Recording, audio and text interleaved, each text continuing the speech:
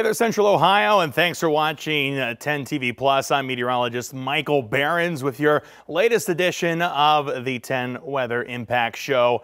We are still in a winter pattern here across Central Ohio, but the temperatures much improved from where we were earlier in this week, though we still have some cold air on the way, just not as bitterly cold as what we started this week off with. Today, though, also tracking a little bit of snow. Snow starts after 4 o'clock today. Could pick up a quick dusting, some minor accumulation, and then again some more cold temperatures as we head into your Friday. When it comes to the snow that we have seen across the country this week, it's been really kind of a disparaging difference between north and south. A lot of places that don't usually get snow picked up a ton of snow from that winter storm that came across the southern states earlier this week. We'll have more on that later in the show, but that has left snowpack all the way from Texas down along the Gulf Coast to Louisiana, Mississippi, Alabama, Florida, Georgia, and the Carolinas.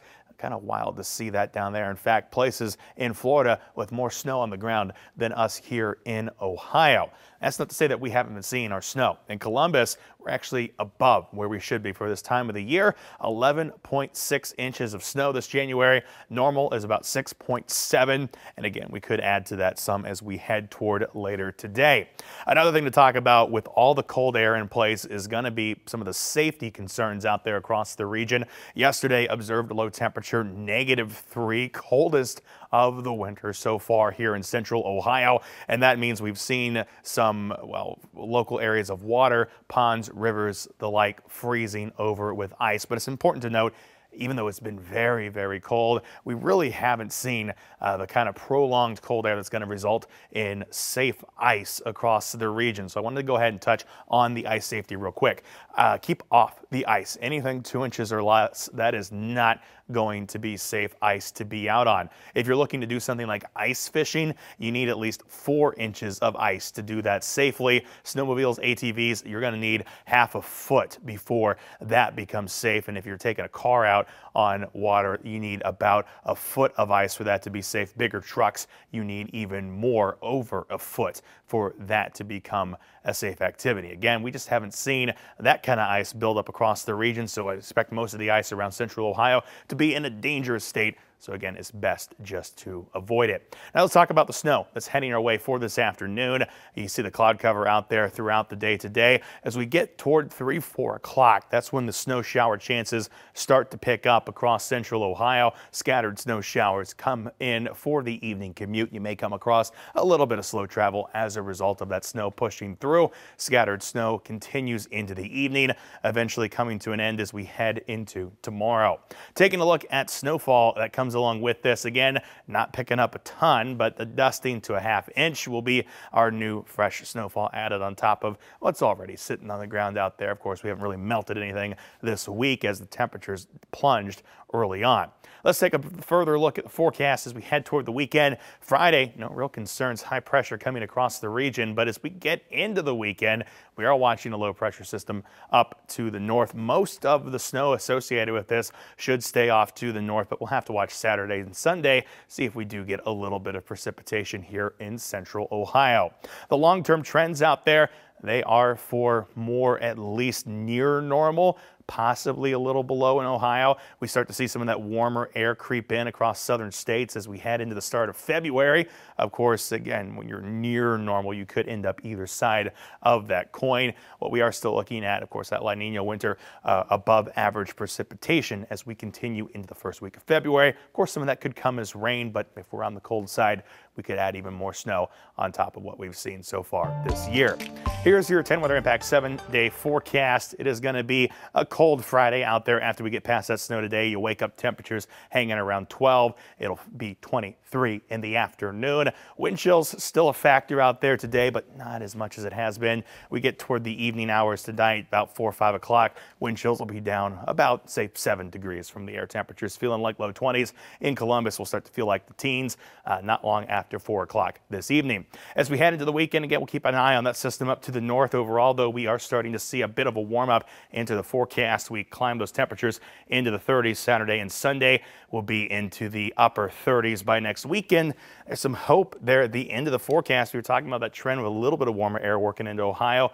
We could even be in the 40s by next Wednesday. Of course, we'll have to keep a close eye on that as we head further into the forecast. Of course, it's still been a pretty cold one here, especially this week in central Ohio, and many kids that were at home during some of the school closures early this week. It's possible that some of them face some dangerous cold outside while trying to take in a little bit of playtime. If you or your kids have been out anytime in the past few days and you do start to feel pain, know that it's a problem. If your skin hurts, if it's red, pale, blue, or you feel numbness or muscle stiffness, there's also a solution. So, if it being painful and red, you just want to get some warm water and kind of soak your hands or your feet in the warm water and warm things back up. If it looks more pale or it turns a darker color or blue, or if it's just numb and you're not feeling much there, then you do want to get help because that's going to be a more severe cold injury. So here's the recap. Remove all wet clothing, put on dry layers, and use warm, not hot water to heat the skin back up. And a pro tip, don't rub cold areas. Could make the skin feel worse. And of course, there's no need to feel guilty about spending that time inside this time of year.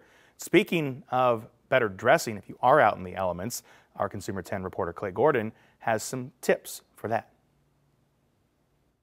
If you need to head outside this winter, here are some tips for how to dress in the cold. Normally, in an Ohio winter, we'd wear a couple layers and some gloves. But for extreme cold, it's best to keep your face covered and wear waterproof shoes and a hood or hat. If you can, wear multiple layers underneath your coat. And when you're inside, if you need more heat to keep warm, we've got some safety tips on when to use a space heater. First, put it on a level surface so it can't be knocked over. Second, if you can, buy a heater with safety features like a tip-over failsafe. And third, keep kids and pets away from the space heater. Make sure to plug it in directly to a wall and not into an extension cord. Thanks to Clay for those tips. And of course, electricity this time of year, that's key to staying warm. But yesterday we reported thousands of AEP customers ended up losing that power, spending hours in the cold. But we didn't know why. Today, we do. The outage left traffic lights and homes in northwest Columbus in the dark, and without any heat, crews worked to get that power back on. Today, we pressed AEP for answers about what went wrong. They did say a breaker opened that was protecting part of the power grid. They had to restore power bit by bit to avoid a bigger problem. This does take a while when it's extreme weather like this because of what we call cold load pickup. So if you go restore all 16,000 customers at once, you possibly could overload the system and cause a situation, right? A failed equipment or something like that. So our team methodically would bring customers on, watch the loading, monitor it, making sure we're protecting the grid and make sure we restore all those customers as quickly and safely as possible. And AEP said its power grid did work exactly as it was supposed to during that outage earlier this week. And speaking of staying warm in this cold weather, an apartment complex in southeast Columbus was on the city's radar because of a lack of heat in some of its units. It's called Edgewater Landing and is located off Refugee Road. People were temporarily relocated until the issue could be fixed. 10 TV's Carly Dion shares what the city is doing to help. If you take a closer look at some of the apartment buildings at Edgewater Landing, you'll see these notices posted on the door, stating a Columbus code officer has inspected the unit and there's currently no heat. According to Columbus's Department of Building and Zoning Services, the boiler system connected to 176 units stopped working last week, meaning there was no heat. The Department of Development says 49 of those units were occupied, and they were able to place 34 of those families temporarily in hotels through their vacant tenant services program last Thursday. 8 households decided to stay with friends or family. Now, management at the property is working to get the boiler system fixed, and some units are just starting to regain heat. City Attorney Zach Klein's office says this property is on their radar, and they just filed a complaint following the lack of heat at the property, declaring it a public nuisance. The complaint is asking the property owner to provide a written plan to the court within 30 days to fully rehabilitate the property. And new today, the city filed a lawsuit after that property again failed to provide heat to residents. And continuing with our cold weather news, Meals on Wheels is back in service in Licking County. Yesterday, the nonprofit canceled the services because of the extreme cold. They usually deliver 1,000 meals a day, but the executive director tells us they didn't think it was safe for their volunteers to be getting in and out of the cars all day. We started calling and checking in on clients, making sure that they, first of all, were warm and safe, and second of all, that they had enough food to get them through the week. And for the most part, they did. We had a couple people that we did decide to go out and still deliver meals to them today. And with all this cold and wintry weather, we have received lots of questions asking whether or not the salt that's on the roads can damage your car. We've certainly seen a lot of it over the past few days to keep the roads from freezing. So here's what Ariane Detil can verify. When it's time to drive in snowy and icy conditions, it can be hard to avoid getting salt residue on your car. Verify viewer Valentine reached out to ask if road salt can damage vehicles. So Valentine, let's verify using these sources. Progressive Insurance Company says road salt can cause corrosion damage to vehicles, including visible paint damage, adding that salt damages cars mostly because it reacts chemically with water and air to speed up the oxidation process that causes rust. According to AAA, car rust caused by road salt costs Americans $3 billion every year. Nationwide Insurance Company says doors, fenders, hoods, and tailgates are most vulnerable to rust because they retain a lot of moisture. Endurance Warranty says road salt can also damage your car's brakes and battery because these systems consist of metal components that are more susceptible to rust. So we can verify, yes, road salt can damage cars. To avoid salt damage, Progressive says frequently wash your car, including the undercarriage, and make sure it's completely dry when you finish to avoid the water freezing. With your Verify, I'm Ariane Detil. And remember, if you have something you want our National Verify team to look at, you can always email us your questions, verify@10tv.com. And now to the latest on our southern winter storm we had this week. We talked a little bit about that snowpack that came down earlier in the show, a major storm bringing extreme weather and bitter cold, record-breaking snowfall, parts of the Gulf Coast and deep south. Right now, it's being blamed for at least 10 deaths. The storm has impacted 1,500 miles of the Deep South while also wreaking havoc on road and air travel. Cheryl Hubbard has more on how the southeastern U.S. is gripping with the effects of this major winter storm that blanketed the region. The same storm that transformed over 1,500 miles of the Deep South from the Texas Gulf Coast to the Atlantic coast of the Carolinas into a whimsical winter wonderland.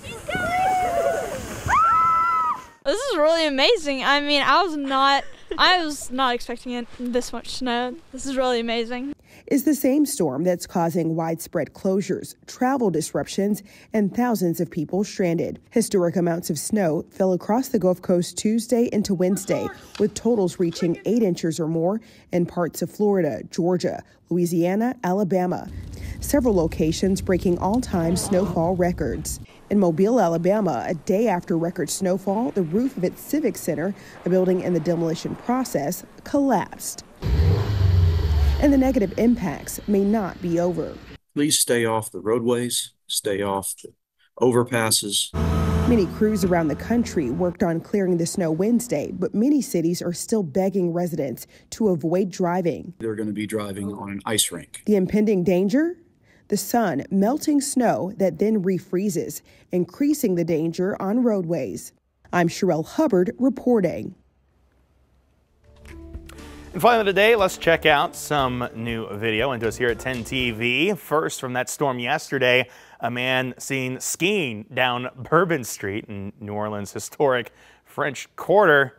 I don't think this is an image anyone had on their 2025 bingo card, or really any other year. You can go back and check the records, but you definitely got enough snow in parts of the South to break out some of that winter gear, and that is an image that I don't think anyone's going to soon forget. In an area a little bit more accustomed to some cold weather, a lake freighter was actually stuck in the ice on Lake Erie. shoreline near the Buffalo River. The vessel, which was returning to Michigan after completing a routine delivery of rock salt, became immobilized by thick ice, which the U.S. Coast Guard said is commonplace this time of the year amid frigid temperatures. The incident happened on Wednesday around noon. Another ship left Erie just before them at 8 a.m. Thursday to assist. Is estimated the arrival time in Buffalo of 2 p.m. That ship will be tasked to break ice around the stuck vessel in an attempt to free it. The Coast Guard said Thursday morning that there are no concerns regarding safety of the crew. The ship has enough fuel, provisions, and electricity to stay in good condition. Of course, some amazing photos there as well. And amid soaring temperatures in other parts of the world, take a break from the winter weather.